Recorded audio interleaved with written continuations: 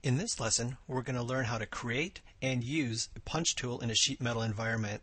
The file that we're going to use for this lesson is called punchstart.ipt, and it can be found in your Chapter 10 exercise folder. Inside of this file, I've already created some sketch geometry, so let's go ahead and use the Look At tool so you can see what it's consisting of here. I've also used some parameters to help define some of the basic shape that I want to have the user go back and define when placing in the punch. The key when creating a punch is that we need a center point, and that's what I have right in the middle of my component here. So that center point is going to be used to help locate the punch in our sheet metal part.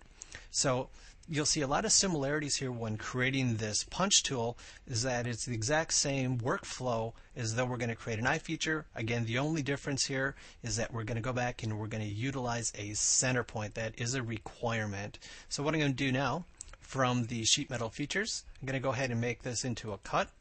And let's just select in our 4 areas that we want to remove that material. Let's switch to an isometric view so we can see what's happening. And you'll notice, again, I'm going to use the thickness value for the extents. So now that I have my feature created, what I want to do is extract that. And I'm simply going to select from the Tools pull down, Extract Eye Feature.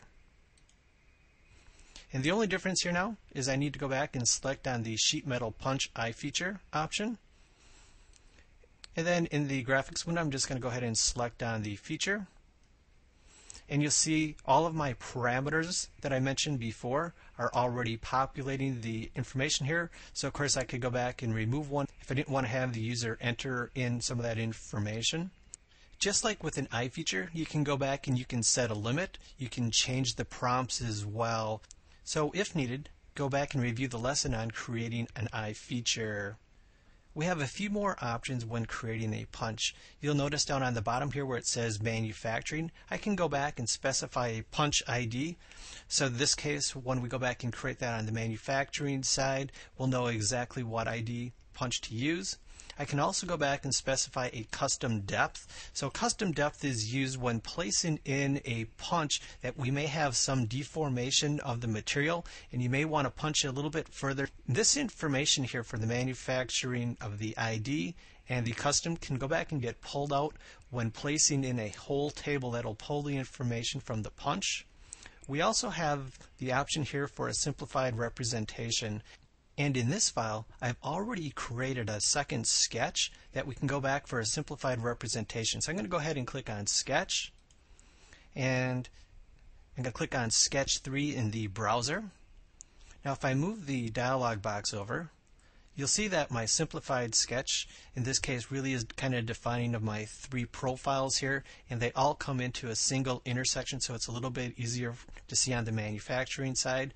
And when we go back and actually create a flat pattern, that's where we can go back and designate which of these representations do I want to see. Do we want to see the punched, or just the simplified representation, or the center mark? And there's a 4th option with the representation and the center mark. So we'll cover that in the lesson on creating flat patterns. So next, let's go ahead and save our file. And I'm going to call it CBT Punch. And I'm going to place this into my punches folder. Click on Save. I'm being warned that it's not in the project. In this case, that's okay. So now let's start up a new sheet metal part that we want to place this into. So we'll just start off by drawing a rectangle. Let's give it a couple dimensions.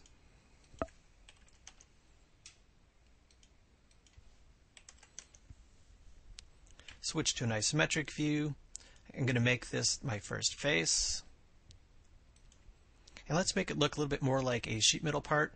I'm just going to go back and add a couple flanges.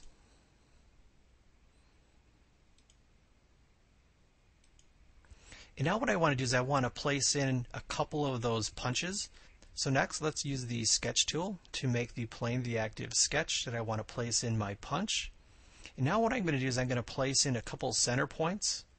these center points will match up to the center point that we used to create the punch tool.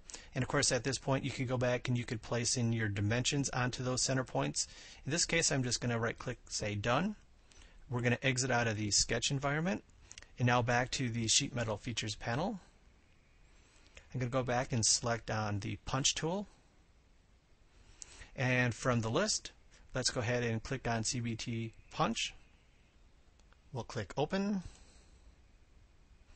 Now from my list here, it's defaulting to the CBT punch. It's alerting me to the fact that I have a simplified rep. Now under the geometry tab, I can go back and rotate this if needed. So if I go back and type in 45, you'll see that the geometry is rotated 45 degrees. I'll change that back to 0. Under the size tab, so this is where we can now go back and change the values. So I'm going to change the cut angle to 40 degrees.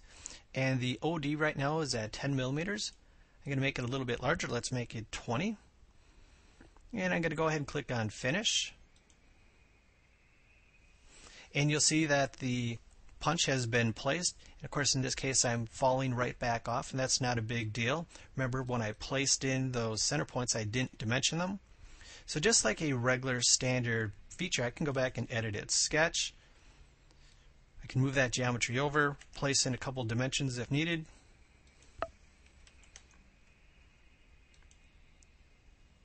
And of course the punch will get updated. If I want to go back and change that, I can just double click on the feature.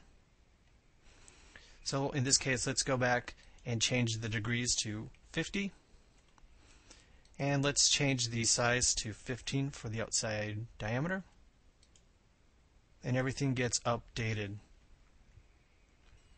So again, the manufacturing ID that we placed and the custom depth, that information can get extracted when we create a drawing view and using the whole table tool, and that will be covered in the lesson on documenting sheet metal parts. So very quickly here, if I went back here now and I opened up the IDE, the punch that we just created, you'll notice that it's just like an I feature where I can go back and I can use the feature author table tool to go back and make modifications if needed.